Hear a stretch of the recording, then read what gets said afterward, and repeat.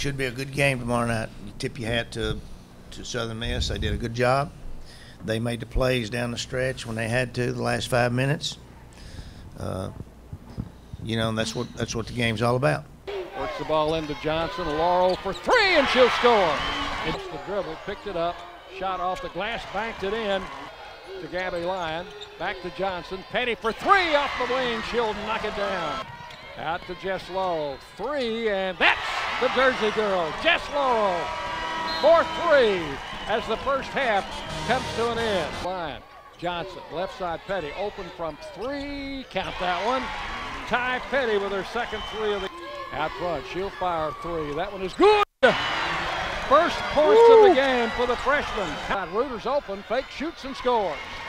Out front to Reuter, backs in, turns off the glass. She scores and is fouled. Side to Reuter, spin, shot off the glass. Good by Reuter.